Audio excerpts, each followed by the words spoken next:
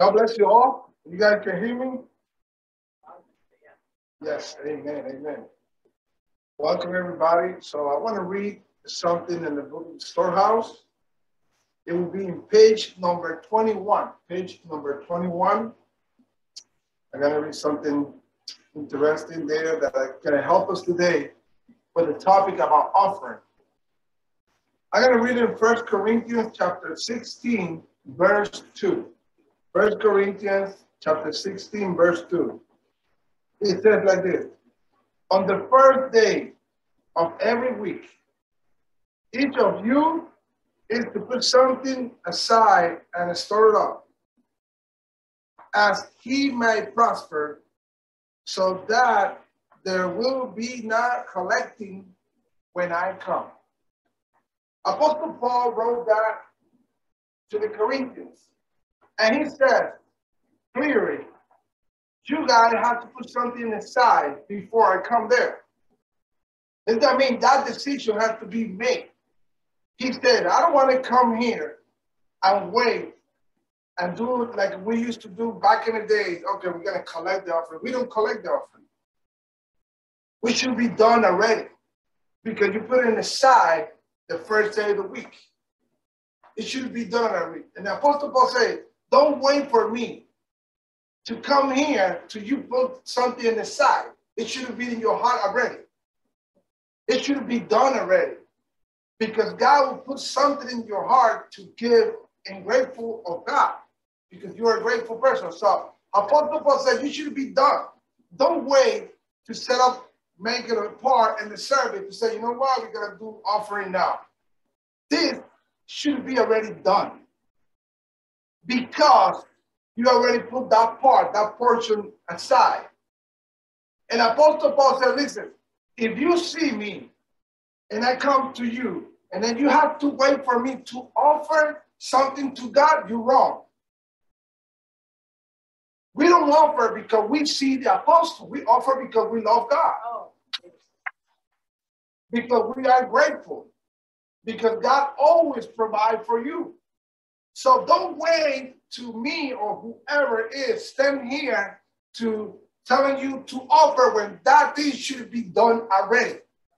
That's what Apostle Paul says. So don't wait for me to see my presence, to see, today I see the apostle, I'm going to give a big offering. Or I'm going to give a big tithe because the apostle there. The apostle said, don't wait for me. I don't want to do that. It has to be from your heart. It has to be, you put them aside the first day of the week, and when I go there, that part is already done. It should be done already this morning. It should be done already. We don't have to wait for a part to decide what God put in our heart. It should be done already. That's what Apostle Paul said. So I hope this teaching you guys understand what Apostle Paul said. Put something aside. That way when I go there, we don't have to collect nothing. Because it's already done. Amen? Amen. Let's pray. Father, we give you thanks because we as a believer, we put it aside every first day of the week. Because we are grateful. Because you are an awesome God. You always provide for us, Father God. You always provide for us, even in the tough situation, even when we have nothing. You always there for us, Father God. And because we are grateful, we give you back what you give to us, Father God. Thank you. Thank you, Father God. In the name of Jesus, amen, amen.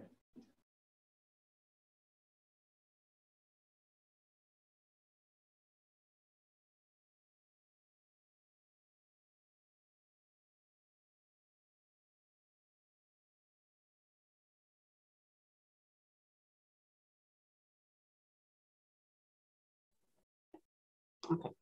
Karen has to control me back there. It won't work up here for some reason. Good morning, everyone, or noon, or whatever time it is. I know it's still morning here in Missouri, but in several places, it's past morning. Wow, what a blessing.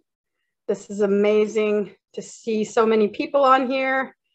Welcome, New Wine, and welcome all the new people on here. I see Shauna. It's nice to see you on here.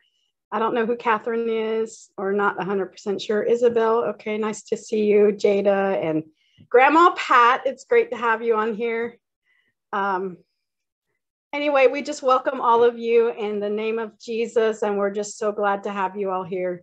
So today what I'm going to be bringing is out of Acts 2 and 42. So that's our main focus on the scripture. I'm going to read it and then we're going to pray. So it says, they devoted themselves to the apostles' teaching and to fellowship and to the breaking of bread and to prayer. And that's Acts 2:42. And I just want you all to just open your hearts today and to receive what God is speaking. So we just come before you, God. We just surrender our hearts and our minds to you, God. We thank you that you want to speak to us. We thank you that you have a word for us today and that we are willing to hear what you have to say. God, we ask for fresh revelation. We ask that you would open up the eyes of our understanding, that we would hear you clearly today, and that we would reap from this word, God, that it would be a bountiful blessing for each one of us, God. I just thank you for every heart and every home that is represented here, God. And I ask you to bless everyone. I ask you to move mightily. I ask you, Holy Spirit, that you would minister and that you would be present, that you would make your presence known, and that every single person would encounter you today and receive a blessing from you today. We just come into agreement for unity here, and that we would all just receive your blessing and your favor that is upon us. We thank you in Jesus' name. Amen. Excuse me. All right. So that scripture, I looked up the word devotion, or devote actually, because it said that they devoted themselves, right?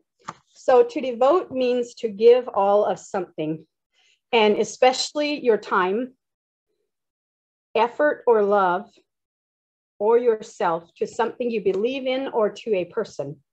It can also mean committed or dedicated or faithful, steadfast, and true. So I was looking at that, and they devoted themselves to the instructions of the apostle. And I've been really just marinating in this word all week and just asking God to just teach me in it, so that I can give what he wants to give. And he said to give your all to something or someone, it takes real trust. And I think we all have that. We all know that when we give ourselves fully to something, it's not because of, just because we want to. It's because we trust that person. And so, in order to give ourselves fully to God, we have to trust. There has to be a trust there that we can truly be like, you know what, God, I trust you with everything, and I'm going to give you everything.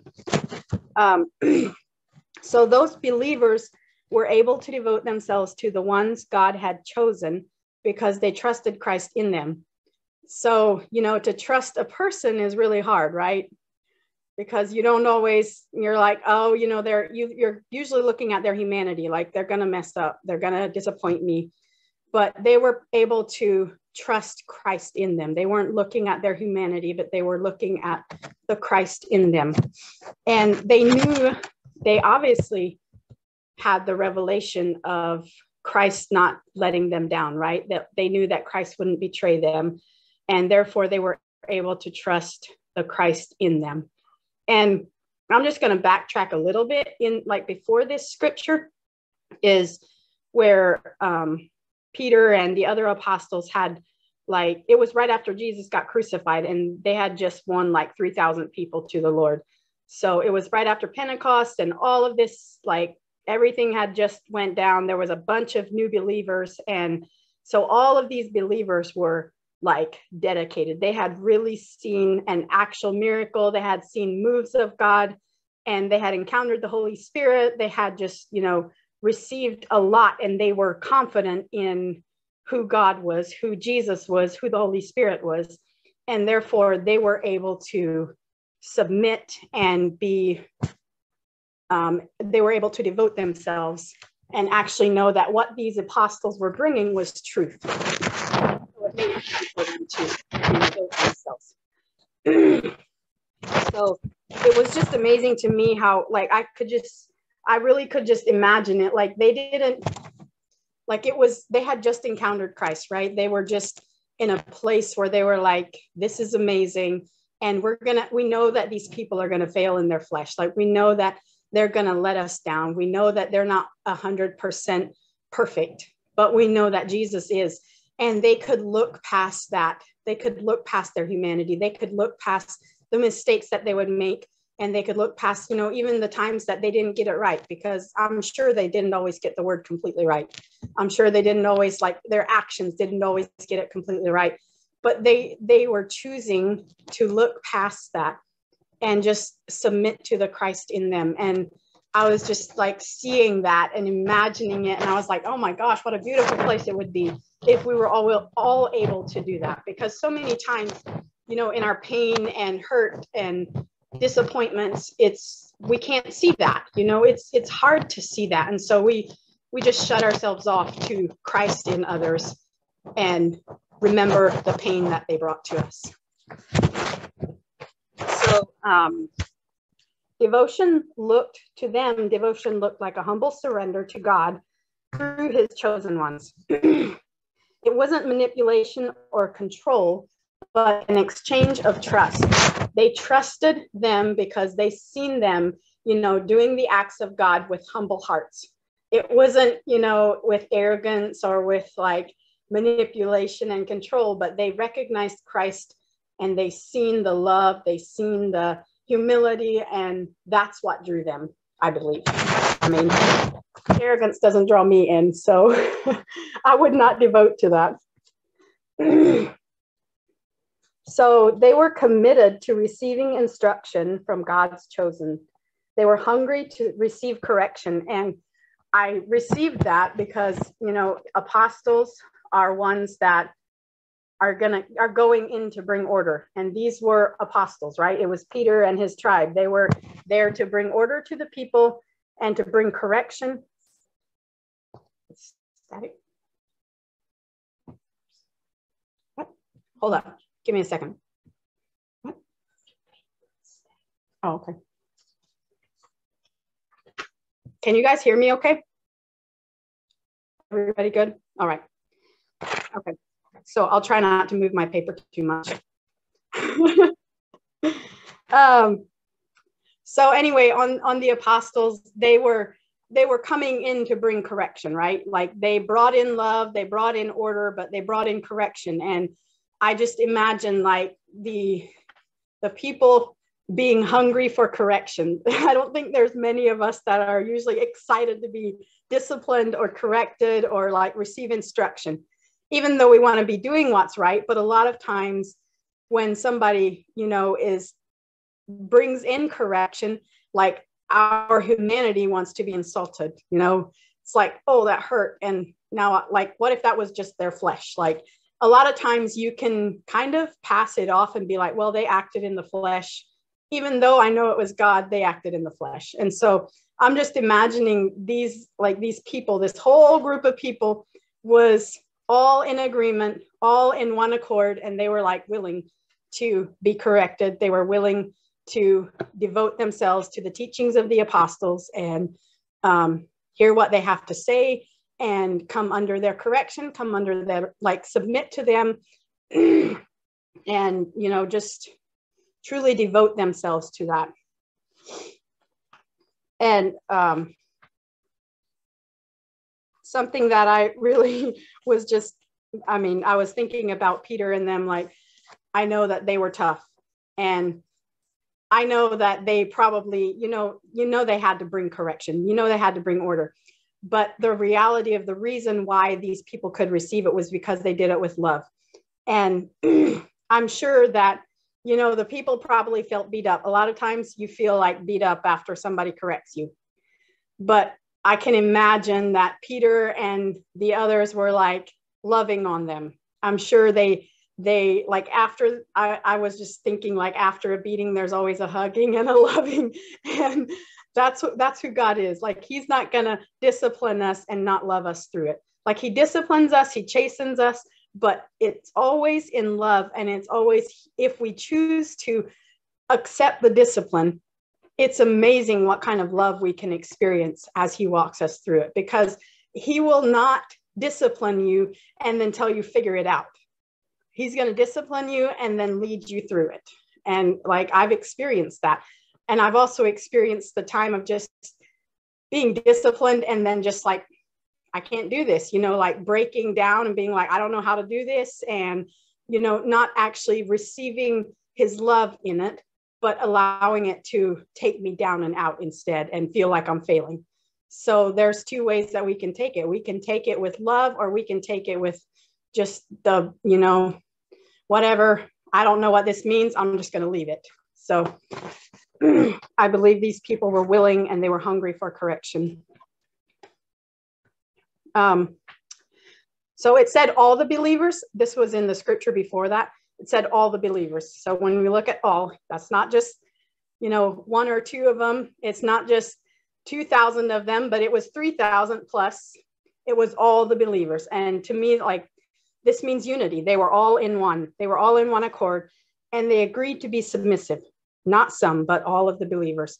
They committed to following. They committed to being submitted and to following what God was asking of them. And I just started thinking about that. I was like, we don't know their backgrounds. We don't know who they were. We don't know their status, whether they were raised in religion or in freedom, whether they were raised Amish or Catholic or Pentecostal and everything else. And I was imagining some of them were probably elders. You know, some of them were probably pastors, leaders, young and old. I mean, we have no idea what kind of people they were, but they all came together and they chose to believe that what Peter and them were teaching was true. They all, like, I was just imagining some of the leaders and the elders that had been teaching for years, had been trained for years, and all of a sudden they encountered the Holy Spirit. And they're like, oh my gosh, this is it. We've been doing it all wrong. And they chose to come under that, like, and just like that. Like, they were like, oh my gosh, this is the way. I'm going to choose to follow the Holy Spirit.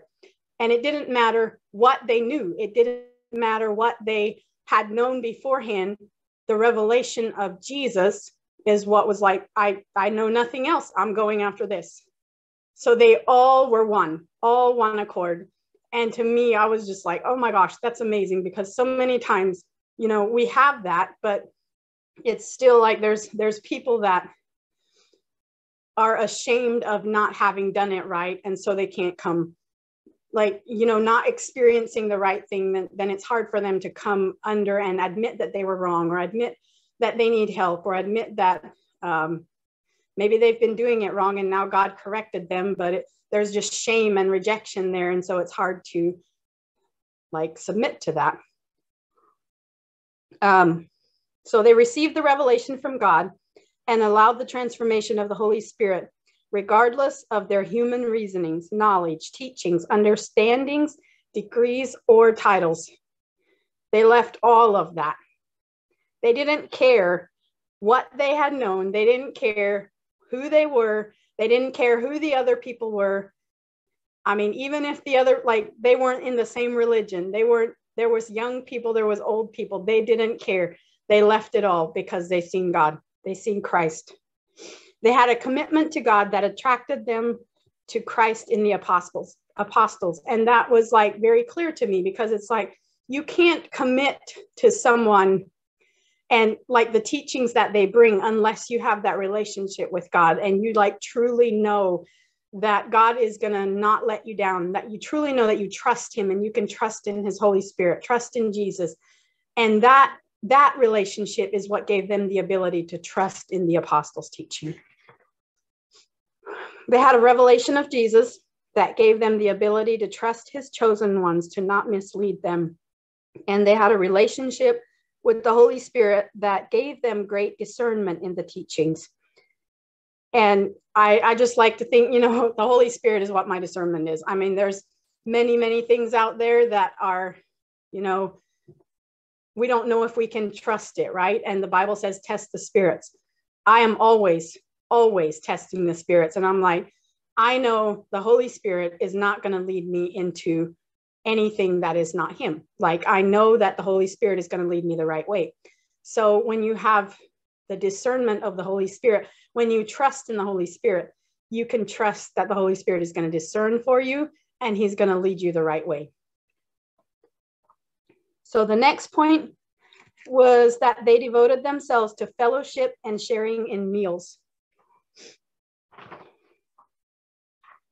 So I read this somewhere and I want to share it with you guys. So think a moment about the people you know and the relationships you share. Each of us is constantly enriched by family and extended family, friends and acquaintances. Beyond that, many of us have literally hundreds of other connections in the virtual world of social media. Simply put, relationships are the most important aspect of our lives. Our associations with those in the body of Christ are especially important. As Christians, we have become brothers and sisters in the family of God through the blood of Jesus. The Bible gives these relationships a special distinction between mere friendship. That's because bonds between believers are capable of developing a degree of spiritual closeness that far surpasses the limitations of natural human friendships. Christian relationships enjoy Christian fellowship. And that just really blessed me. I was so amazed by that. I was like, how could these people devote themselves to fellowship?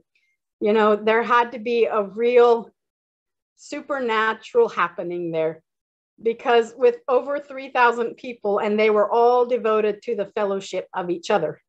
It wasn't just one person, but they were all devoted to the fellowship of each other. And that has to be something supernatural. It's not possible in just the real world. I mean, there's a lot of it with that many people. I mean, it's hard to get along with 10 people in a room, you know, without a supernatural connection. And so I just imagined like the supernatural connection that they had. And so I looked up what biblical fellowship is.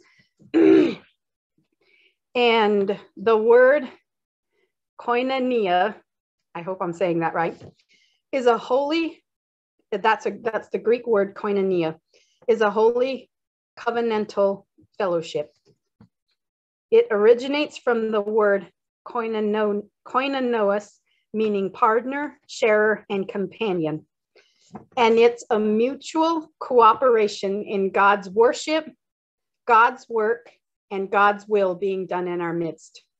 So that was their focus. It wasn't, you're doing it wrong, you're doing it right. What about this? What about that? Their focus was God's worship, God's work, and God's will being done in their midst. That was their focus. They weren't worried about what this person is doing, or if this person is going to get judged the way that he needs to get judged. They were more worried about what God's will was. And so they were focused on that. And that was the reason they had this connection. I'm sure they fought. I'm sure there were arguments. Like I cannot imagine that they did not have arguments and that there were times that they didn't get along. But their focus was Christ. Their focus was, what is the will of God on the earth? What is the will of God in each one of our lives? What is the will of God in our fellowship? So they were focused on that instead of what everyone else wasn't doing right or was doing right. So the word fellowship is derived from the Greek word koinonia. And koinonia can be defined as holding something in common and is specifically used 20 times in the New Testament. Koinonia describes the unity of the Spirit that comes from Christians' shared beliefs, convictions, and behaviors. When those shared values are in place, genuine koinonia occurs. This fellowship produces our mutual cooperation in God's worship, God's work, and God's will being done in the world. Because of the importance of Christian fellowship, it is essential to distinguish biblical guidelines to govern our interactions with other professing believers.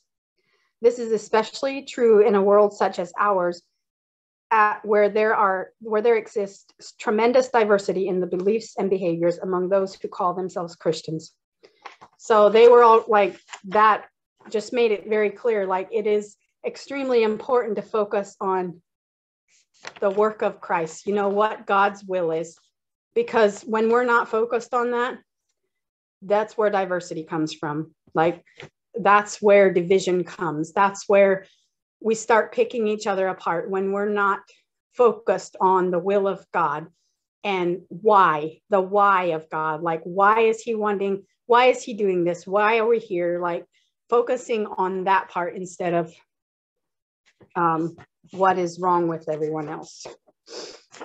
So as Christians, it's always important to find something in common in order to build a connection.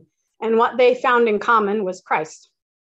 I mean, I'm sure they had other things in common. I have a lot of things in common with a lot of people, and that's a natural connection, you know. It's easy to connect with people that you have things in common with. I think about Lou. She's not on here. My sister Lou. Me and her think a lot alike, and we connect so easily because, like, half the time she says what I'm thinking, and I'm like, oh my gosh, get out of my head. So, like, you know, just that connection, that's a natural connection. And also, you know, a blood connection. We're siblings, but there's a supernatural connection, and that's always Jesus. When we look at the supernatural connection, I think all of us can connect if we make the choice to. But the nature of us as humans is to find all the reasons and excuses why we can't connect. We like to look for the differences first. And I mean, I will admit to that. I'm like, oh, come on. There's surely something there that we shouldn't connect, right? I mean, it's easy, especially, you know, when I'm still in pain from a relationship before, or, you know, there's things that happen in our lives. We all have pain. We all have trauma. We all have hurts. And so it's natural for us to look for the warnings first instead of the reason why we could connect. And I'm not saying that it's wrong to look for the warnings, because there are red flags. But what if we would first look to the connection of Christ? What if we would first look to the connection of God and realize, you know what, we can connect, we can look past our differences and work through it that way. But yeah, anyway, so looking for reasons to not connect or excuses why we can't connect only opens a door of opportunity for the enemy to bring negativity. And I've definitely experienced that. When I'm looking for the, you know, for the reasons of why I can't, it's like a negative atmosphere. It's a negative attitude. You're like negatively trying to find the reason why you can't connect. And that just gives, I believe that gives the enemy an opportunity to speak about this person negatively when you're not committed to like seeing Christ in them, when you're not like trying to find the good, when you're not trying to find the reason of Christ in them. So this one's a little tough, but it's truth, and don't get mad at me. The real reason is laziness, because friendships, relationships take work. I mean, that's the truth. As much as you give to a relationship is as much as you're going to reap from it. So you say this person isn't paying attention to me. Are you paying attention to them? You know, it's just like your relationship with God. Like, I don't feel like God sees me. Well, are you spending time with him? Are you being intentional with your time with him? Are you hearing from him? Like, you know, excuses, sorry, but it's excuses, and it's laziness. And I'm not sorry. I should have said that, because it really is laziness. And I've experienced that. I know that because I've done it in my own life. And I know that the more that I sow into a relationship, the more that I give of myself in a relationship, the more that I'm going to reap from it. I've seen it with God, and I've seen it with, you know, friendships in the earth, you know, just with my siblings, with just friends and whatever. Like, I've seen it at work, and I know that that's the way it goes. So the reason we don't commit to fellowship many times is because we're still blaming God for a previous relationship going wrong. Hard, I know. I have to admit that was my issue. You know, when a relationship goes wrong, or there's a disappointment, or there's pain, there's hurt, it's easy to blame God for it. And why have you not reconciled yet? Who are you blaming? because I'm pretty sure it's not the other person's fault. You can blame the other person as much as you want to. And it's not hurting them. It's not hurting God. It's hurting you. So it's your choice. It's your choice to be freed from that. You can use every excuse and reason as to why not. But this doesn't change or affect a faithful God. It doesn't even affect him. It doesn't change him. He wants you to do that. He wants you to reconcile. He wants you to move past your hurt and your pain. He's not going to force you to do it, but he wants you to do it. So, I believe those believers were able to look past each other's differences and share a meal. It says that they shared a meal, and the meal that they shared was the Lord's Supper. I mean, I'm sure they had, food and fun, and then they also made sure to have the Lord's Supper together. And that's actually something that we're going to do after I'm done. So for those of you that weren't on our chat, we're going to have communion after this. So if you want to, you can go get it now or in a little bit, because we're going to do communion after this all together as a body. But I thought it was amazing that they shared the Lord's Supper together, to remember why they were connected. Because it says, do this in remembrance of me. And they didn't choose to just, be together and have fellowship and enjoy each other, but they chose to remember the reason why they could do it. They chose to remember the reason why they were able to all get along and not, see past each other's mistakes and see past each other's humanity and receive see the reason why they got healed, see the reason why, just why they were where they were at in their life. Like, I just think it was so amazing that they took the time to remember Jesus together. So they were devoted to remembering and honoring the reason for their freedom. They were devoted to the blood of Jesus and to the brokenness of his body and the promise of his salvation. So they took time to remember that every day together, that the reason they were where they were at was because of Jesus Christ. And the last point is, actually, no, I still have this on this point. So agreeing to, this one hit me because I was like, a lot of times it's easy for us to not get into argument or to leave an argument or walk away from a disagreement by saying we agree to disagree. And I don't like that. I don't know if anybody else doesn't like that, but I hate that when somebody says we agree to disagree. I'm like, no. And this is what he told me. He said, agreeing to disagree is never going to resolve any issue. Agree to bring your disagreements under the blood and watch me work. And I'm just like, it's never going to work to agree to disagree. It just doesn't work that way. A lot of times I'm like, I know I was right, but no, I'm just kidding. But agreeing to disagree, I just can't, you always just feel like, I just feel like a discomfort. Like, no, that's not right. That's not right.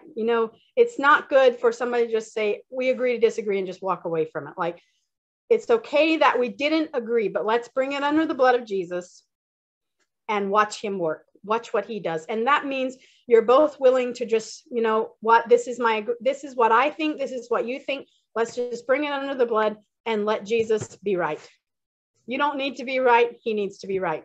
So that out there. It won't gain you anything or anyone else anything. Jesus needs to be right always.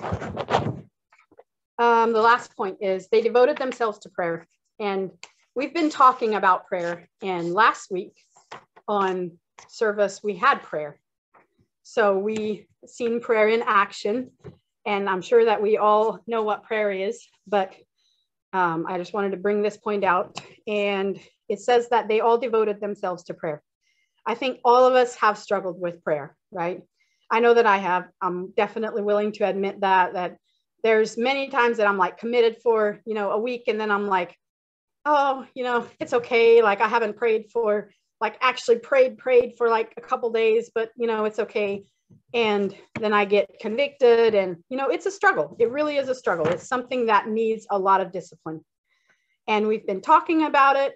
For those of that were in the prophetic class, we've been talking about it, like about prayer and the commitment to prayer and all of that. So a lot of us have been hearing that on prayer. I think God is really onto this for all of us. Like, get on it, people. Get a clue that I want you to pray without ceasing. But I would dare to say that these followers, like all the believers, were committed to praying because they seen it in action. They seen the apostles praying, they seen that it was important to have a prayer life. And that was why they were able to devote to the prayer. I don't know about you guys, but I don't like being told what to do and not seeing it in action. If somebody's going to tell me that you need to be doing this, then the way that I do it is by following what they're doing. And if they're not doing it, even though they said that you need to be doing it, I'm probably not going to do it, because I watch their lives, like some people that I look up to, I will probably, I'll be doing what they're doing more than, like, especially like if they're telling me to do something, telling me that it's biblical, but they're not doing it. I'm just saying it's hard for me to follow it. So I don't know about you guys, but it is hard for me.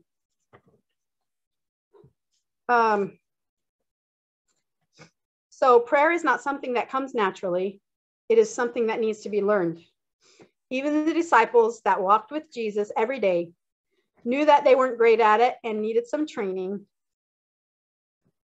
They knew they needed training. They were discouraged, but they didn't give up. And I know for me, when I get discouraged, it's easy to give up.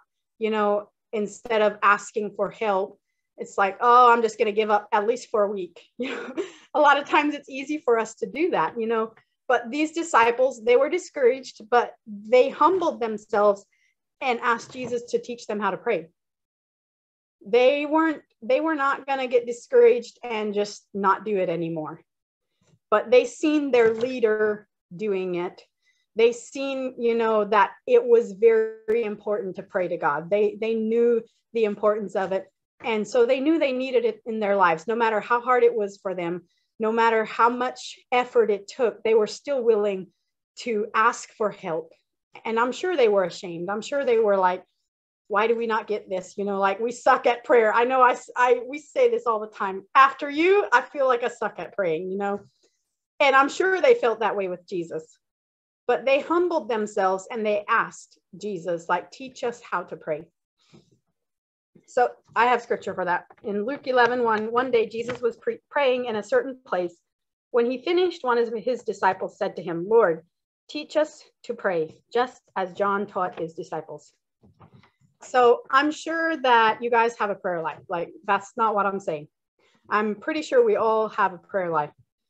And I know that they all did. I don't know if you guys have watched The Chosen. I know several of you have, but I just watched a season of The Chosen the other night, and it was where the disciples were all sitting around the fire and they were discussing like what they knew before Jesus, because at that time they were walking with Jesus, and they were discussing about like how some of them practiced the Torah, and they had the Torah down pat. Like, they were like, really good at this, and this person was really good at this. And the one was like, well, I thought I knew how to pray. And like, he was like, you could tell he was just so ashamed of it. Like, and then Jesus came along. Like, I had no clue what I was doing until Jesus came along. And some of them were like, I loved the rules. I loved following like everything that was laid down. And others were like, I loved, stepping outside of that. I loved breaking the rules and just trying things that they told us that we weren't supposed to try. Like, the one was like, I tried pork one time and then he got really sick. It was funny, but they were just having this discussion. And one of them was like, I literally did not, like, I thought I was praying. I thought I knew how to pray. And then Jesus came along. So the reality of it is, it's not like they didn't have a prayer life. It's not like they didn't know that God was their father and they were, you know, committed to doing what he was asking of them. But they knew that, like, they had a real conviction, and Jesus was pushing them to be better. They were walking with Jesus, right? And they were like, dang, we're not that good. Like, we need to be taught and we need to be trained. So I just love how there was conviction there. And to me, you need real conviction in order to have real transformation. So unless the conviction is really in your heart, then you won't actually change your life. So there's a couple excuses that we like to use because, you know, so we don't have to pray. And one of the really good ones is that God knows my heart, or that he already knows what I need, so why would I ask? I hear people say that all the time. And it's a very easy excuse. I mean, yeah, there's scripture that literally says that God knows your heart. But there's also scripture that says that you need to ask. And I believe that this scripture is meant to motivate you to prayer and not give you an excuse out of it. So I don't really think that God, he's our father, right? A father that wants to speak tenderly to all of us, right? I don't think that he's going to give you an excuse out. I think he wants to hear your heart. I think he wants you to speak to him. I think he wants you to pray, regardless of him knowing your heart, regardless of him knowing your needs, regardless of him knowing everything about you, because there is scripture for that.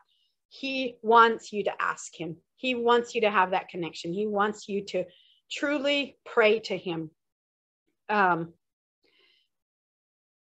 Bible, I mean, I love the excuse where it says that God knows our heart, because yeah, he does know our heart, but the Bible says that our heart is deceitful above all and desperately wicked. So compare that and then say that God knows your heart. He does know your heart. Just saying. So there's a lot of people that will not agree to this because, you know, a lot of times we're like, we don't have to compare our lives. Like, don't compare yourself, you'll feel shame. Don't compare yourself, you'll feel rejection. But it's not always a bad thing to compare yourself with somebody. Because if it's somebody that's walking with God, if it's somebody that's truly, you know, I mean, like, I want to compare myself to Jesus, right? So I can get better. And I believe that's what the disciples were doing. So comparing your life to someone else's is not always a bad thing. Learn to listen to the voice of conviction and silence the voice of condemnation by becoming better. So it's not always a bad thing to compare your life to someone else's. I know for a long time I was like, no, I'm not going to compare my life to that person, because I'm just going to feel condemnation. I'm going to feel shame. I'm going to feel like I'm not measuring up or whatever. But it's not always a bad thing to compare yourself, especially if you use it to build, you know, to get better. So learn to listen to the voice of conviction and not to the voice of condemnation. The voice of conviction is going to be love.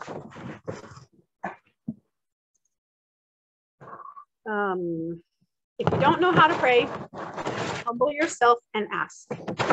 It's not that hard. Humble yourself and ask. Ask Jesus to teach you how to pray. And don't be afraid of asking your leader how to take steps to become better at it. It really isn't shameful. Like, I had to do that. It took me a long time. I didn't learn this overnight. It took me years to get where I'm at today. And I'm still not there. But I took the time to be trained. I took the time to listen, to humble myself, and to ask for help and to be taught. The enemy would like nothing more for you than to give up your prayer life. He hates it when you pray. He is the one that brings the distractions and excuses when it comes time to pray. It's him you should be blaming, not someone else. Blame the enemy. You were created to have constant communication with your Father. Don't allow the enemy to rob you from hearing the secrets of the Father's heart. So that was the last point, but I wanted to bring this out. In the next part of the scripture, it says that this is Acts 2:43. Everyone was filled with awe at the many wonders and signs performed by the apostles. All the believers were together and had everything in common. Everything in common. I believe that these three acts of devotion, they were devoted to the apostles' teaching, devoted to fellowship and the taking of the Lord's Supper, and devoted to prayer, right? I believe that these three actions of devotion is what brought this holy reverence, awe, and wonder, and created an atmosphere for the Spirit of God to move. That is amazing to me. They were devoted to all of this, like they were devoted to what God was asking of them. And that gave an atmosphere. And that they had many miracle signs and wonders. And the Bible says that these miracles were obvious. They were being talked about. Like it wasn't just like, oh my God, did you know that I got a raise at work? That's a miracle. Like, you know, they were, I'm imagining there was people standing up from their wheelchairs. There was people getting healed every single day. Like I'm imagining there was amazing miracles happening every day because these were attesting miracles. And it was because of unity, you know, because of agreement, because of these people being together in one accord. Their commitment and dedication to God and each other brought unlimited miracles. I believe the miracles were unlimited. Loyalty to God and your leaders and fellow believers brings you favor both from God and man. That says it in the scripture there, if you were wondering. And the next part of it, I'm going to read the last part of the scripture. They sold property and possessions to give to anyone who had need. Every day, they continued to meet together in the temple courts. They broke bread in their homes and ate together with glad and sincere hearts, praising God and enjoying the favor of all the people. And the Lord added to their number daily those who were being saved. Can you imagine this? I'm just like in awe. I'm like amazed by it. Like I was just imagining like if we were all in this type of agreement, this type of unity, every day there were numbers being added. Every day lives were being saved. Every day.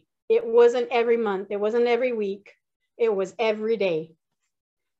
So this radical devotion, and the title of this message is True Radical Devotion. And I believe that's what they had. I believe that's what they were doing. They were so radically devoted to each other, to God, to the fellowship, to the prayer. They were just radically devoted. But this was saving lives every day. And he said this, devotion to me allows others to see that I am good in all things. In all things. Can you imagine our devotion to him, letting other people see that he's good in all things? Just our devotion to him is going to save lives. And also, devotion to me will save others from complacency and conformity. That one hit me because I was like, just my devotion to him is going to save others from that pit. Because I think we've all been in that, where we've been complacent. We've conformed, you know, to the things of what people want us to do or want us to say, to the things that look right or seem right. But if we devote ourselves to him, our devotion to him is going to save others from that place.